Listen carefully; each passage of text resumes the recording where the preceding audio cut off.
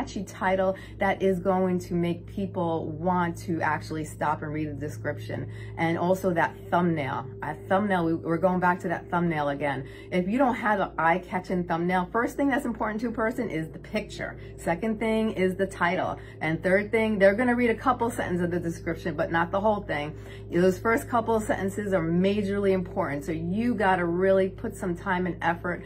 And if you don't have the ability to do that, then hire somebody. Like, I take care of that a lot for people because, you know, not everyone is computer oriented and understands SEO, and not everybody can afford, you know, a lot of money on a big marketing team. So, you know, if you go to people that can understand this stuff and help you with it, it can make a huge difference on your podcast. You know,